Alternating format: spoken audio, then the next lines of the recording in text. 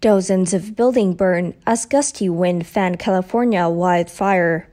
Dozens of buildings burned, and a major interstate was closed as gusty wind fanned a large wildfire in California's Sierra Nevada mountains and ignited another blaze nearby, authorities said Tuesday.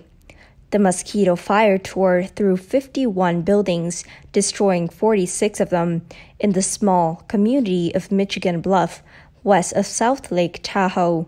Placer County Sheriff Josh Barnard said in a statement. The sheriff's office issued new evacuation order for the region Tuesday, bringing the number of people who have fled the fire to more than 11,000. There have been no reports of injuries or death in the fire, which ignited September 6, a record heat wave that left a region already parched by a historic drought primed for dangerous fire weather.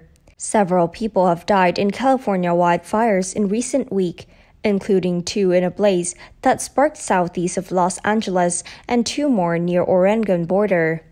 The mosquito fire had swelled to nearly 50,000 acres by Tuesday afternoon, and it was 18% contained, according to the California Department of Forestry and Fire Protection. Swain said large pyrocumulonimbus cloud, which can generate thunder, lightning, and tornado-force wind, appeared to be building on the fire's flank in the breezy, record dry condition. Roughly 20 miles west, a second blaze erupted Tuesday near the community of Dutch Flat, just off Interstate 80, the Placer County Sheriff's Office said.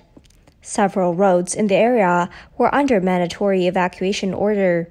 The fire, which the Sheriff's Office described as a vegetation fire, was at 25 acres with no containment Tuesday afternoon.